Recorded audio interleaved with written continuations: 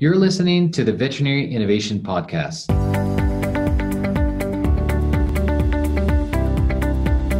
You're listening to the Veterinary Innovation Podcast. My name is Shawn Wilkie, and along with my awesome co-host, we interview the innovators in the space every week, except for this week.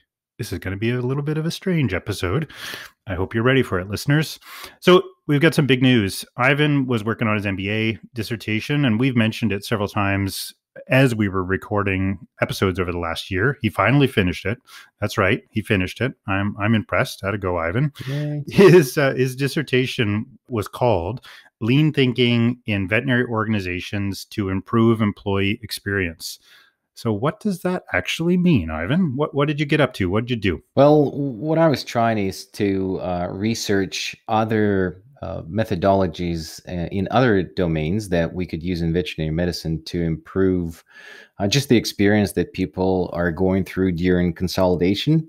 And in general, the whole burnout is well known right now in the veterinary industry. And I wanted to look at it from the angle, not just self-care, but from the angle of, can we do something different in management? So I kind of researched that topic. That's totally awesome. So I know that we had posted out on the podcast, and I think we had several people respond to your survey. How many surveys did you end up getting in the end? I know you had a goal of maybe 1,000 or something. Did you? How many did you end up getting? Yeah, and you know, this is where I want to do a shout out to all people that filled out the survey, because I was aiming for 1,000, and we had almost 1,500 people reply, and it was all kinds of people. The new thing I think about this research was that we interviewed not just the vets, which has been a focus of burnout in the past. We interviewed everybody from veterinary domain. So it was vets, technicians, assistants, receptionists. We just wanted to get a good slice from the industry and just to see a sort of broad view onto the domain. Yeah. So Ivan, I think back to previous episodes where we've kind of got into the topic of burnout in the veterinary domain.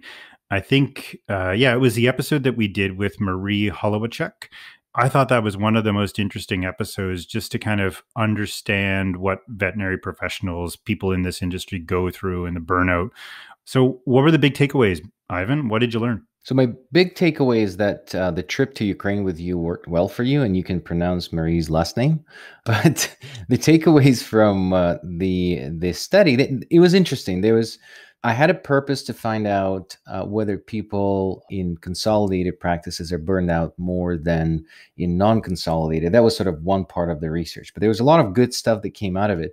It actually turns out that there's not a huge statistically significant difference between the two, but we definitely confirmed that the industry is burned out. We used the Professional Fulfillment Index that was developed in Stanford, and across all the categories and all the roles in the veterinary claims, they definitely are burned out. The other interesting thing was that they do have high degree of satisfaction by their job, and also there's a high degree of empathy. So it looks like all the veterinary professionals like what they do. They like their patients. It's not like they hate them, but they really get burned out doing so.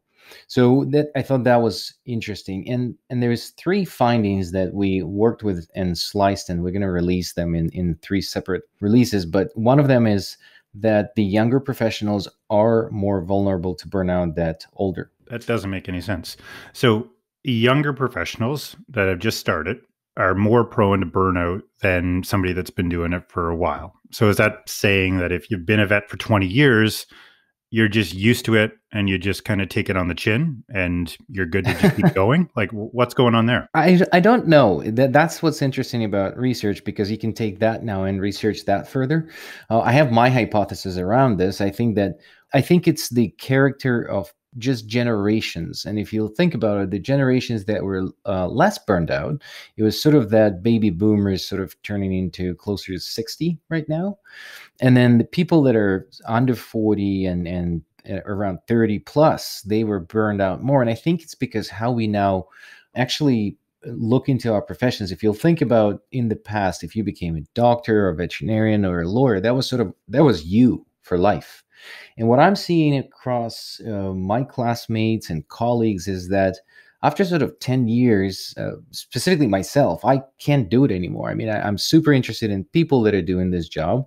I love animals, but I don't think I can do this job anymore. So I think it's these millennials that can't stay in one place for too long. I think there's might be something there. But they also have, I mean, there's a lot of stuff going on in that 30 to 40-year-old age group. You're a father or a mother to children. You've got a busy household. There's a lot of other strains that get put on you. So it's interesting. And I guess to some degree, even just through that filter, which is not researched, it's just my opinion, I guess it to some degree makes sense that maybe they would be more likely. I also just wonder if it's the fact that they've done it for so long and they've got used to it, because anything that we do for a really long time, we get used to. Yeah, no, absolutely. And this is why I'm saying that it's just opening the door to more research and suggest that that area needs to be explored a little more, because I think that if we have young people that are graduating from vet schools and then they burn out, well, no wonder then we have this whole suicide problem, and we just need to focus on it. And that was sort of my goal, is to focus on what can we do other than just tell people to improve their self-care, work-life balance. All of those things are super important. And we talked to Marie about it, and she's a specialist in the area, definitely not me, but the finding was interesting. Yeah. The second interesting finding that we stumbled upon was that actually technicians are more burned out than the veterinarians. And that was my suspicion. It was not the goal of the study, but I'm super happy that we found out, because there's a focus on not one more vet. There's the focus on veterinary industry, and it's almost always focused on veterinarians. But if it shows that the technicians are even more burned out, in my whole career, I was always saying that the technicians are doing the most work, and we need to pay attention. We need to listen to them. We need to empower the frontline staff, and I think that shows in this study. So that's another sort of door for exploration, understand what can we do better to improve the experience of the technicians as well. Yeah, I really wonder if that would translate into human medicine. I wonder if the burnout doctors versus human medical nurses would correlate.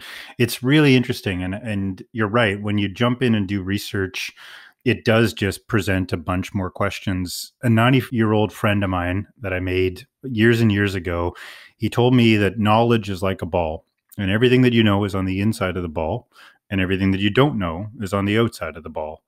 And the bigger the ball gets, what you realize, the more you know, the less you know. And so it's kind of interesting. What else you got? Well, the last sort of finding was about consolidation versus non-consolidation. And I'm glad that I stumbled upon this as well, because there's sort of this, there's this attitude towards consolidation now that it's bad and people are having bad experience going through this. And I think that if you do it right, consolidation could be very positive. So the purpose of my dissertation was to actually first define whether there's a significant difference. But I think that the outcome is still the same, is that if we are finding out that the industry is so burned out, we can't influence one by one clinic. And consolidation is the new entity sort of on the veterinary market and veterinary domain, where you can apply management methodologies at scale. And I researched Lean, going back to your comment on the human medicine. They applied lean thinking a while ago. And the main two things about lean thinking methodology is, number one, it's one of the principles, but I think it's number one. It's actually empowering the frontline staff. And speaking of the nurses in the human healthcare, empowering them is super important, and listening to their opinion and giving them power of choice, and just basically creating the feedback loop.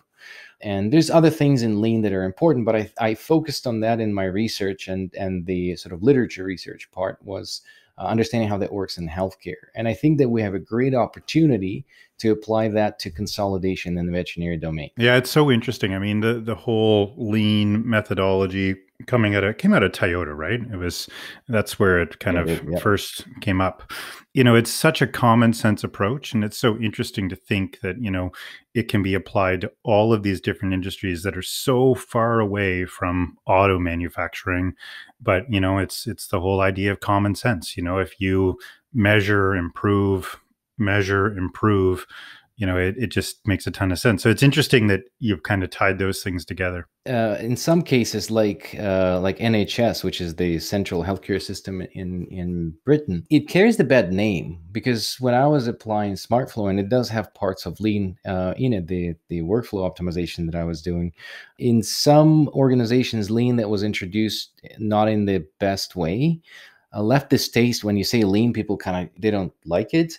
And they don't know that it's not only focusing on waste, because everybody's talking about improving and focusing on removing waste. And then with that, everybody thinks that you're removing people, which is the worst thing to do, because people is your capital. It's very important, especially in the acquisitions and in the consolidation. When you're acquiring the practice, your best bet is on the people that work in the organization. So the last thing you want to do is to get rid of people as waste.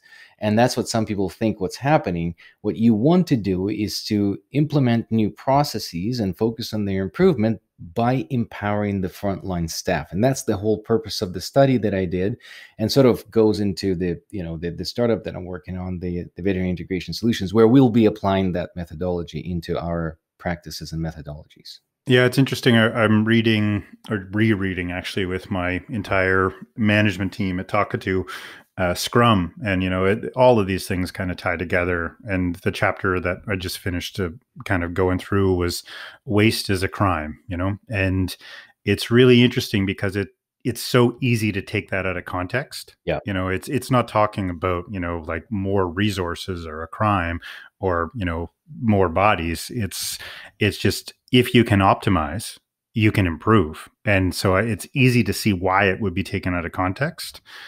Cool. So what are you doing with this next? Where are you taking this information? What are you doing with it? Well, we found, with my co-founder, Dr. Bill Griffin, we researched Lean together in human healthcare. So we traveled to a couple of hospitals. We were in San Francisco General Hospital. We visited a couple Lean thinking conferences in the human health sector, and I really think that there's two directions that I want to take. I want to further their research a little more. And I think that we'll probably conduct some smaller size surveys just to find out more about this whole younger people issue and more about technicians and how they're burned out.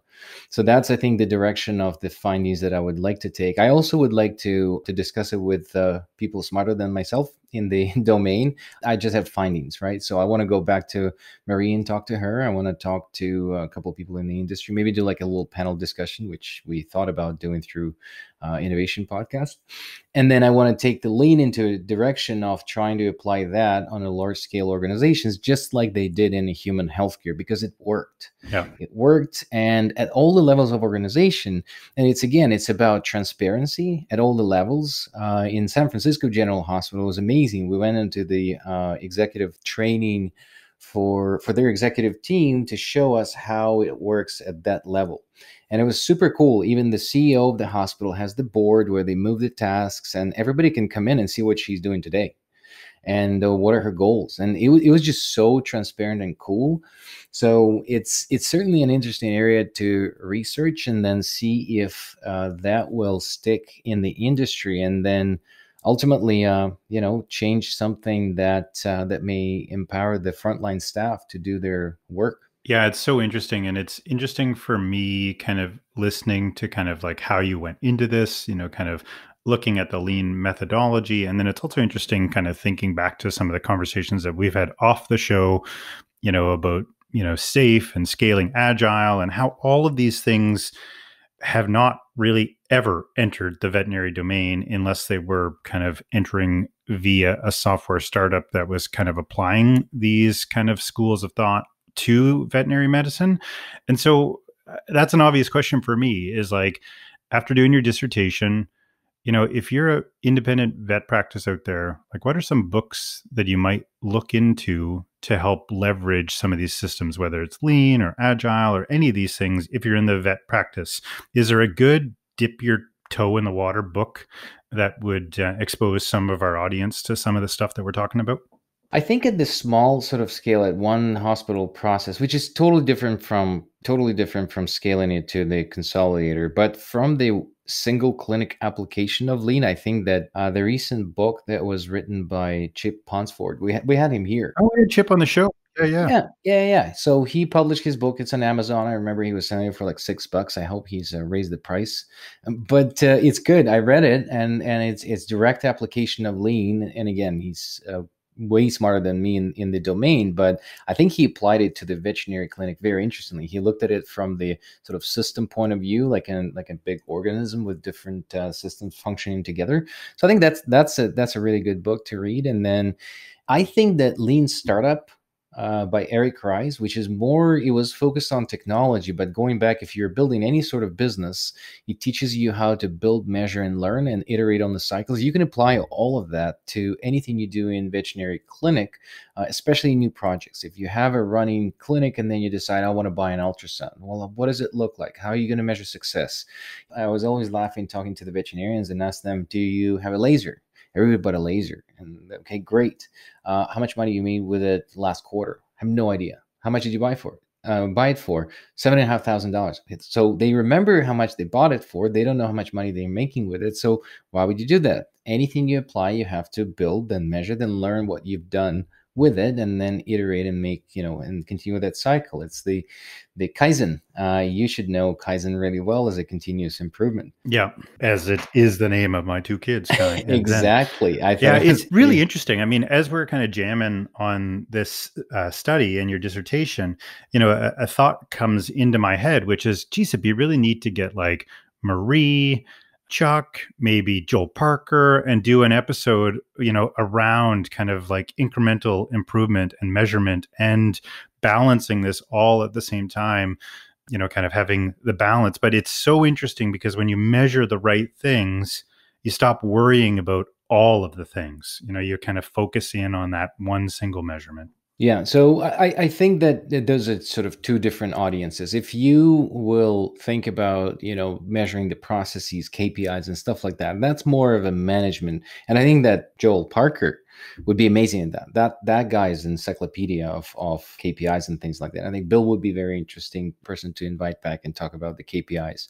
But I think that if you want to focus on the burnout, I think that's slightly a different audience, but I think to have a panel for this discussion would be one of these sort of outcomes of this study. I want to send everybody the results and then see who wants to come back on sort of a panel and do like a virtual webinar or in one of these virtual conferences. I think that we discussed it in the past. So I think that would be a good one to follow up. And I maybe a shout out in here, if anybody wants to have a copy of dissertation, I'm happy to send that. I find it interesting, although it's 98 pages of joy, but also we're going to do a little brief articles on it and we'll deploy it through VIS website, through Veterinary Integration Solutions. And then anybody who's interested on the topic, we can just include you guys into sort of the follow-up news on this. So if you want to leave comments, I guess if you'll go to vetintegrations.com and leave your address there, we'll include you in the newsletters about this. There's definitely some interesting findings, Ivan, in your research here. Is there any conclusions that you'd like to share with our audience as we kind of roll into wrapping up here? I guess the main conclusion that I have from the study that I did is, if lean thinking can work in veterinary domain, the main principle that we should apply is create the work environment that empowers people and makes them feel in control. And if you want to learn more about burnout in the veterinary domain, go to vetintegrations.com, and on the footer you can find information about burnout survey. Awesome. Right on. Well, I guess it's an appropriate time too, seeing how this is a weird episode, for us to thank all of the listeners. We're over a year old now, tens of thousands of downloads. We don't know who you are. So reach out to us, via any of our channels. Thanks for listening. And yeah, it's been a slice. Thanks, Ivan, for sharing all of that stuff with our listeners and me. Yeah. Thanks, Shawn. Cheers. All right, everybody. Bye-bye. Thank you so much for listening to the Veterinary Innovation Podcast. If you want to hear about our new episodes, please follow us on any social media channel. Also, you can check out our website at veterinaryinnovationpodcast.com. See you next week.